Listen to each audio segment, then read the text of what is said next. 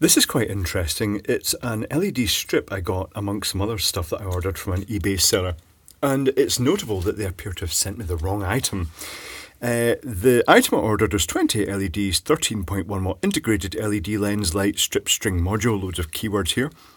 The seller was X-Web-Top, and they've been quite interesting because they had loads of really interesting devices. This is one I featured in the previous video. And of course the one that I am awaiting final decisions as to if this gets smashed open. This is the sort of star-shaped LED lamp. But this one is different to what I was expecting because it is the completely wrong product. And seems a very common thing. It's a section of LEDs with an electronic driver at the end. And it's notable that it's got the cable going in, and then it's got a couple of push-down terminals, and you can theoretically then just stack more into the end of that and run a load of these. So this looks as though it would be ideal for lighting a panel from behind. But this one, as opposed to the one I ordered, which was just one colour, actually has alternate stripes of warm white, cold white, warm white, cold white. And I thought initially, since I didn't realise it had this little trick up its sleeve, I thought that was just to mix the colours and give a wider colour temperature. But when you actually turn it on, let's bring the power meter in here. When you turn it on, just the cold white LEDs light, and it draws about 10.4 watts. You turn it off and on again, and now just the warm white LEDs light, and it's 10.6 watts. Turn it off and on again, and they both light, but at reduced intensity, so it's roughly 10 watts again, in this case 9.8 watts, so slightly less power, but it's reduced them so the overall intensity, the power dissipation is about the same, but it's giving that mixture of the white, so you have the choice of then cold white, warm white, or sort of intermediate white. It's quite neat. So let's take a closer look at this. Now this is a similar technique I found in a recent chip I looked at. It was actually an insect killer light. It was the insect killer light that had when you turned it on and off, it selected either the insect killing blue light or the cold white light as well, or the lower intensity cold white light.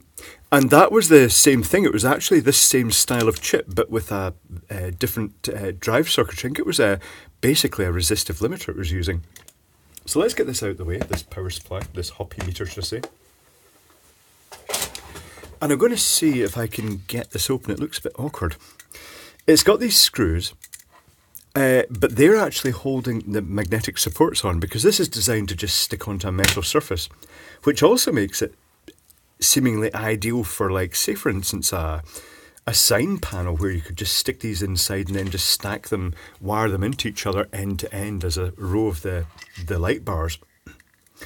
But the magnets are not, I don't think they're going to stop that coming off. They may actually stop that coming off. Now looking at it, the hole is smaller, so I'm going to have to take those magnets off. Okay, let's take the magnets off. Screwdriver. So off come the magnets first.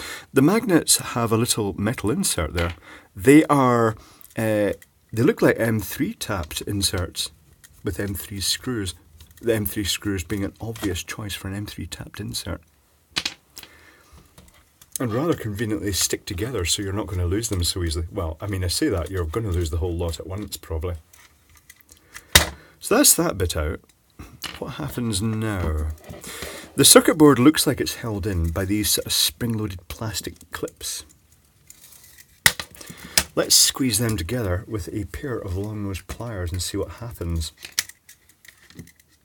I also see a little indent here that's going to stop it coming out. Let's get the spudger into that. This is quite a long, unwieldy thing to fit under the camera. The bench has its limitations in the size of things you can fit under it. There are some things I'd really like to feature in videos, but they're actually so big that I'm going to have to start the video with them just being shown, well, where I can actually fit them in, and then show what's inside once I get to the bench. So that's that one off. This is really caught under this. There it goes. there it goes. Is this one going to come off easily?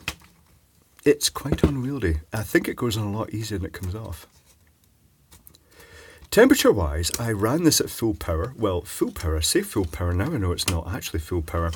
I ran it with all the LEDs lit, and all I can say is that the temperature was body temperature. It wasn't really showing any great signs of heat at all, which is also very good. This is actually going quite well. It's coming out easier than I expected it's come out. So what do we have? We have 2 chips here. That's interesting. What on earth is that then? So we've got the mains come in, we've got a bridge rectifier, we've got the choke here, the inductor, smoothing capacitor presumably, another capacitor. Oh, this is odd. What are these chips then? What are these integrated circuits? I think it's time to get the reading glasses on so I can actually see these things. The perils of old age. You get to, when I got to the age of 45, the eyesight started going and it was really annoying at the time. You get so used to reading tiny little component values and then suddenly you couldn't read them anymore. Okay. HA5832E. What's the other one?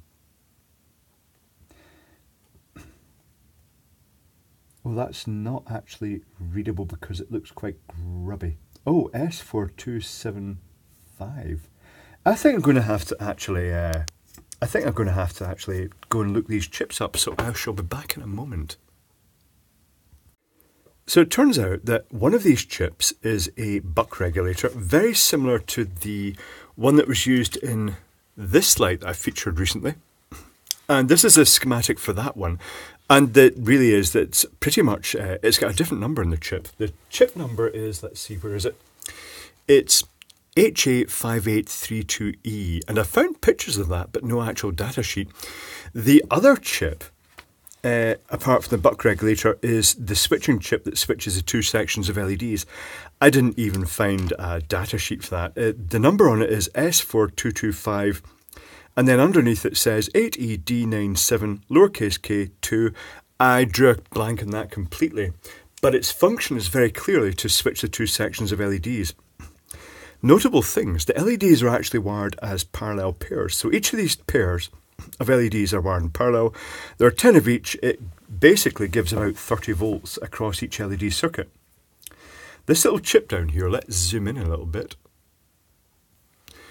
This little chip down here that's doing the switching has a resistor feeding it as a signal, I'm guessing, from the positive rail from the power supply in here, so it can detect when the power's turned off and on again. It's also got a little reservoir capacitor here, which I'm guessing is used to just hold the memory so it knows that the power's been switched off and on again. And then it will just literally be just toggling through the outputs. It'll be 1, 2, or both together. And the 4 pins on this side of the chip are commoned as 2 pairs, each one driving a string of the LEDs.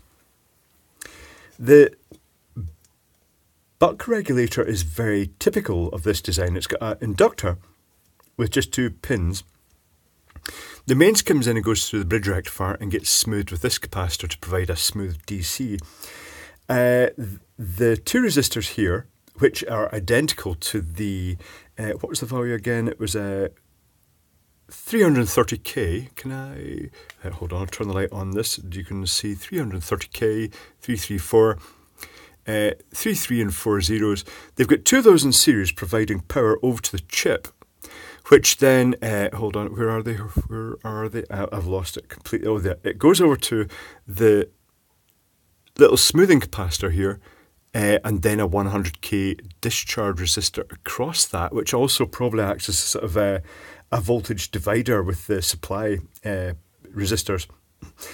There's another resistor here, which I'm guessing it's 3902, so 39k,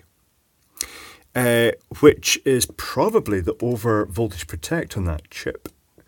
And then there's 2 resistors here in parallel for fine tuning the, there they are, 1.5 ohm and 1.3 ohm, where the R is being used as the decimal point. And they're in parallel to fine tune the actual current through the LEDs. which in this case is probably going to be higher. That's why they get the lower value of the 2 in parallel, because it's a higher current at lower voltage through these LEDs to get this sort of equivalent power. There's the diode in the circuit, and then the rest of the components are all sort of support components around here for this chip.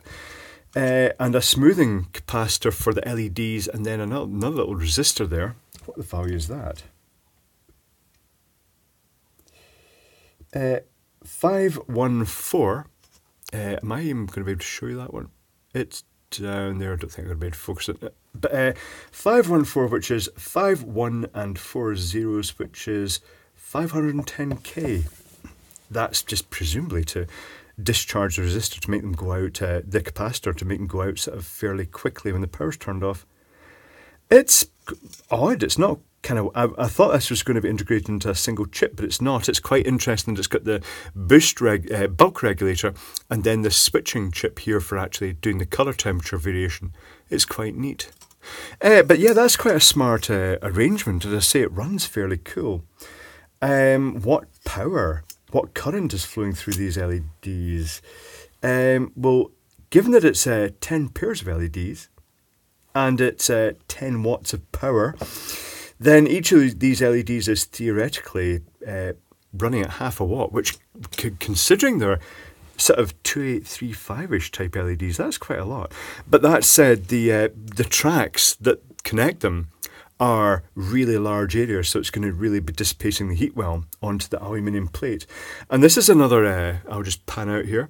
This is another of these things that if you run your fingers across the back of this isolated plate, you get a slight fuzzing. It's not live, it's just capacitive coupling from the the tracks on this side through that thin layer of fiberglass that separates it from the aluminium substrate, the back plate.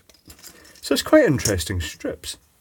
I don't know what their intended application is. I'm guessing it's just a general replacement strip for where you might have perhaps a 13 watt 21 inch fluorescent T5 tube perhaps, or perhaps just designed as a stackable array of LEDs for lighting sign panels. But it's quite smart, and once again it is fully insulated by this plastic cover that goes over it to actually make it sort of safe for general handling, in a sense. But yeah, it's quite neat. I quite like that.